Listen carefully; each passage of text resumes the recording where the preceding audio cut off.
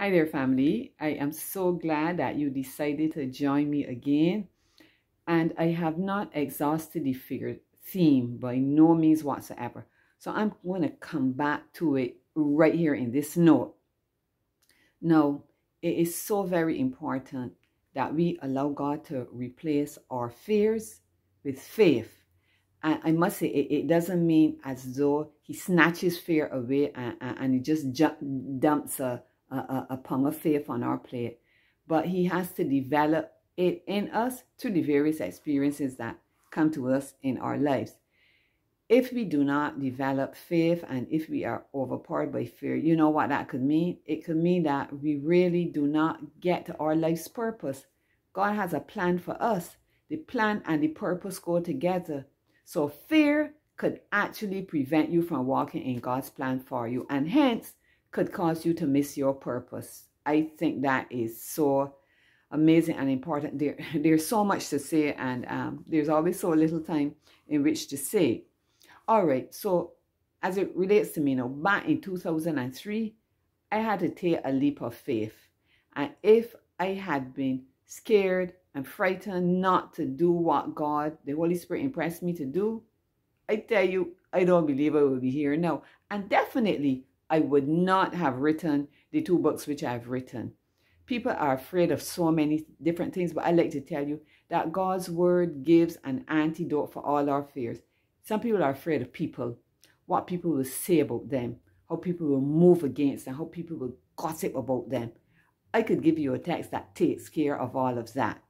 All right, now, the message that I was given was that I would walk through the valley of the shadow of death standing up.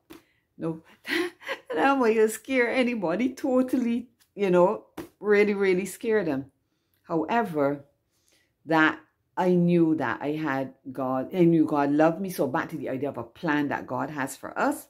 And I wanted to add to that. That thought was not coming from, I like to use Shakespeare's, something Shakespeare says in Macbeth. That thought was not coming from some heat-oppressed brain, not in the least bit. So it wasn't some fanciful notion that it cooked up in my head. No, God speaks to us in different ways. And if you are a Christian, even if you're not a Christian, you know good enough that God speaks to us in several different ways. All right, so we back to talking about fear. So I want to ask you a question. Do you think fear ever knocked for admittance on my door? Remember, I told you that fear begins in the mind. So quickly, I want to pull something now that I wrote back in 2007. That's 15 years ago, in a prayer letter called More Than Conquerors. If you've got the book, you need to go to page 309. It's an entire narrative that is so gripping. But I'm going to share a little bit of it with you. Now, a very good friend of mine, I really loved her. Her name is in the book, so I'll call her name. Her name was Maureen Jordan. And she passed. And her hubby, I mean, it was such an amazing experience. I suggested that he should write, and he did. And he brought the letter to me, and I included it in the publication. But now let me read something here. Written on page 309. I have enough time. Yes. Okay. I have here. So the Brother Jordan brought the letter. So I'm settled now to read this letter. So I said, what amazes me about God, though it does not surprise me, is that he has led me into encounter with Maureen, even writing about her end. Even while I am walking in the valley of the shadow of death, quite daring, I would say, God obviously knows my strength and capability, since he is the one pouring his strength into me. I must tell you, my dear friends, that God has been more than enough in this valley walk. He has treated me like a lady. I am determined to continue to walk through this experience with poise, dignity, finesse, and even panache. You know I look crazy, right? God has provided for my needs in every single respect. I lack nothing except a few pounds. Do you have any to spare? Send them my way.